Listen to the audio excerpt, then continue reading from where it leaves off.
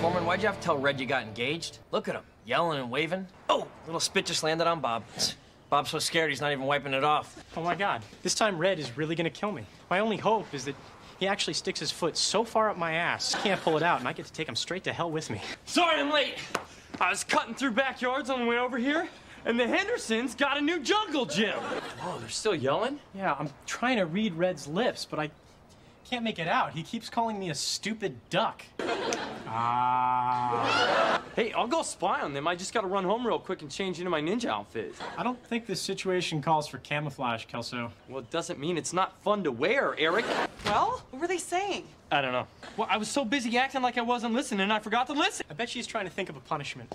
What, he already took away the Vista Cruiser and fined me? What's next? You know, cut off my pinky? What's the point of getting married? Red's gonna cut that off.